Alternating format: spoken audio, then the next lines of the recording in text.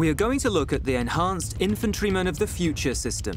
A soldier is equipped with the latest technology, a system that consists of 3 connected core elements. Clothing and protective equipment. Soldiers have to operate in all the world's various climate zones. Weapons, optics, and optronics form the second core element. The third element is the electronic back, consisting of batteries, the CPU system, which is the processor, and a radio. We will show the system in detail with the help of a sample mission. The aim is reconnaissance.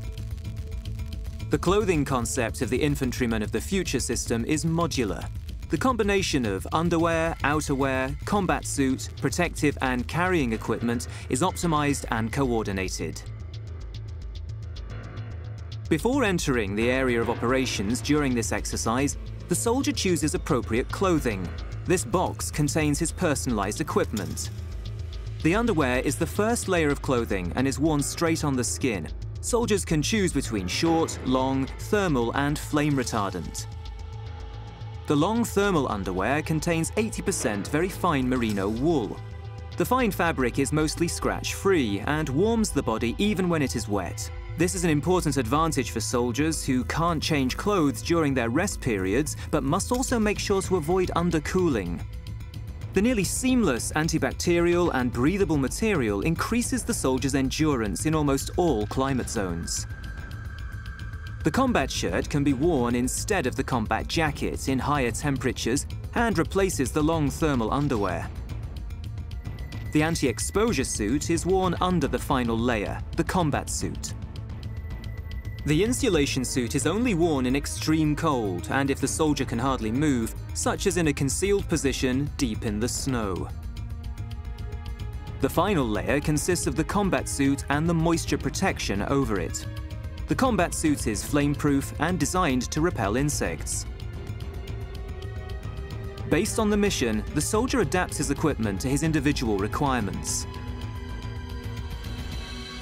The soldier is fully dressed for a reconnaissance mission in an urban area. The back of his protective vest is mounted with a special feature, a very sturdy computer. Each component is designed to function under extreme conditions, such as climates ranging from -32 up to +50 degrees Celsius. All system components, including weapons, displays, and controls, are connected to the computer. As soon as the soldier connects via cable to the APC Boxer, he has access to the powerful Boxer communications system. GPS and position data are supplied by the guidance system. In a world of rapidly shifting geopolitical developments and alliances, demands on Bundeswehr soldiers are complex. In order to adapt to the evolving duties of the Bundeswehr, the Infantryman of the Future project develops and enhances the infantry's combat equipment. Weapons have also been adapted to the system, including the G36 assault rifle. The adjustable shoulder mount makes life easier for soldiers. The handguard contains a Bluetooth sender and batteries. The standard scope is a 4x30. Any gun can be modified in this way, including the MG4A2 Infantryman of the Future machine gun.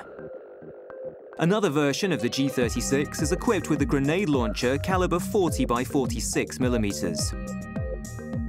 The weapons are permanently connected to the CPU system via Bluetooth. Tree at 2 o'clock, move into position there. This allows soldiers to radio their comrades by simply pressing a button on their gun. All weapons that are part of this system have this function built in. The system is constantly enhanced based on the processing of data and experiences from previous missions like ISAF in Afghanistan. The reconnaissance equipment includes a monocular telescope that allows soldiers to measure the distance to any given object within a range of 5 meters to 4 kilometers with the help of a laser. The soldier then transmits the data to headquarters by simply pushing a button. Angle and compass data are recorded at the same time. Soldiers can install a display on their helmet system that supplies them with visual information. This allows soldiers to keep an eye on marching direction and target at all times.